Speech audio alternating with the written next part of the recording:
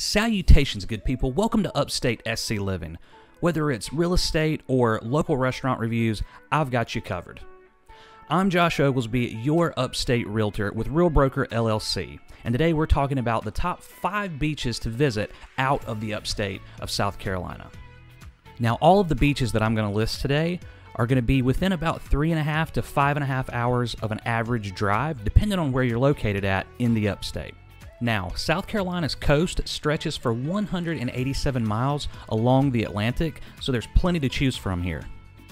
I will warn you that some of these ratings are based on part preference and experience and part just how popular they are in general. Growing up in South Carolina my whole life, I've gotten a lot of feedback when it comes to beaches and coastal living in general. Now, as you can tell, Myrtle Beach is not going to be on this list. Now, Josh, why in the world would you put together a list of top 5 beaches in South Carolina and not include the infamous Myrtle Beach?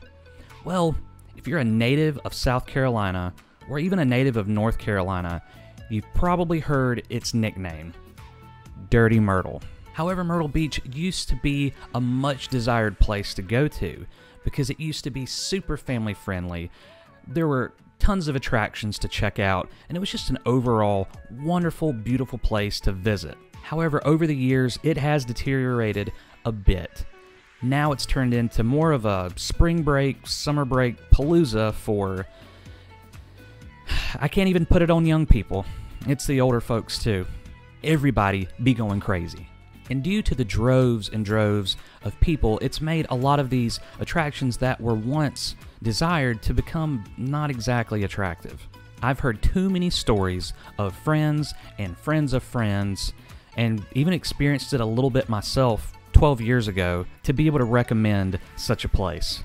However, if you do decide to take a trip into the mouth of hell, I recommend bringing a pair of steel-toed boots in fear from stepping on a needle. Coming in at number 5. I will preface this by saying not all Myrtles are created equal. That's right, the further north you get from Myrtle Beach, the quieter it gets, and eventually you will land in the wonderful, desirable North Myrtle Beach. Now, I personally have family that live there year-round, so I can vouch and say this is a wonderful place for visitors or locals.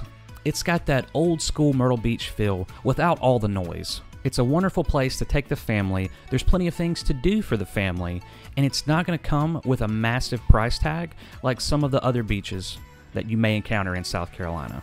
Besides, if you've just got to check out Myrtle Beach for its history, I recommend dipping down to Broadway at the beach. There's plenty to do there. It's iconic, and at the end of the day, you don't have to stay. You can drive back to your safe abode in North Myrtle. Coming in at number 4 is the ever so quiet and private Fripp Island. However, if price is an issue, you may want to look somewhere else.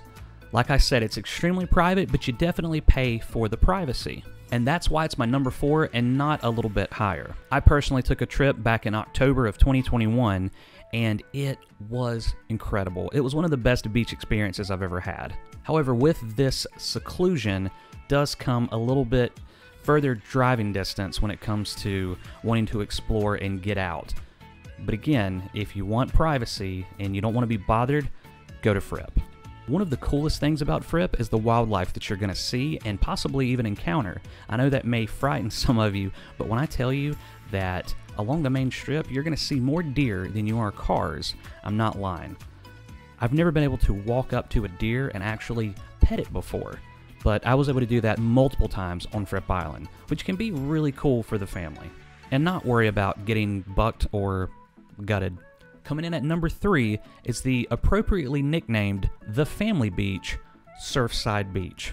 Sticking with peace and quiet, this place screams family friendly. You're just as likely to see a golf cart on the main strip as you are an actual car. If you want to grab an ice cream and take a stroll down the Garden City Pier, you can do that as well. Heck, if you even want to go to a carnival, just follow the big glow of the giant Ferris wheel, and they've got everything that you need when it comes to a fair. If some good local seafood is what you're after, then I'm going to recommend you go over to Sarah J's.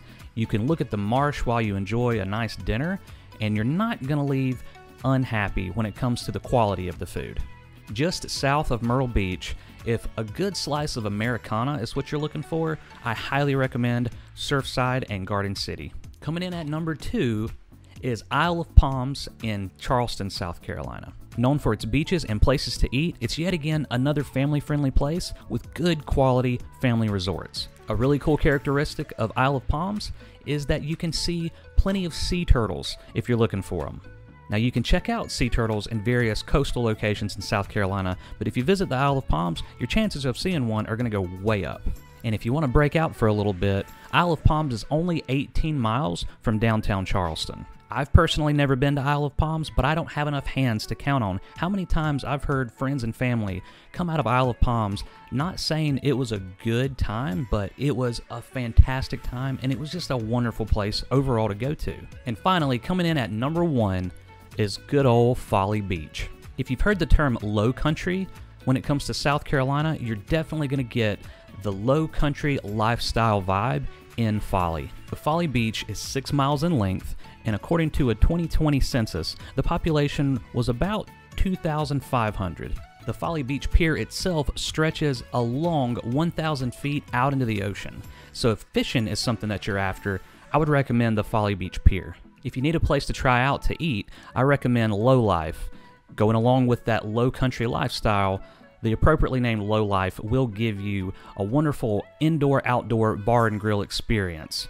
Just ask any of the locals there, they're probably going to tell you Low Life should be one of the places you hit before you leave. I personally remember visiting Folly a couple years ago in the month of June and being on the beach, and while there was a lot of people on the beach, you never felt crowded because there was so much space between you and the next group of people. I truly enjoyed my time in Folly and can't wait to go back. That's going to do it for my top 5 list when it comes to beaches to visit out of upstate South Carolina.